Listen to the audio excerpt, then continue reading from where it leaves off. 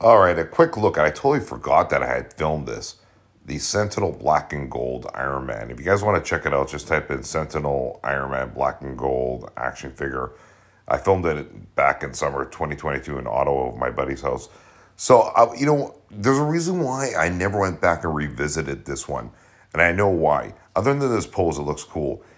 Face sculpt and the body mold. I remember putting this together and struggling so badly to pose it, and I was just like, I don't know, I just didn't like the body mold. It just didn't feel right. It just, I don't know, the accessories are weird. It was just like the light of functions was okay, but it's just like it kind of turned me off Sentinel toys, to be honest with you. I was just like, I don't know if I would buy a Sentinel toys action figure after doing this one. But anyway, has my opinion changed in almost 2 years?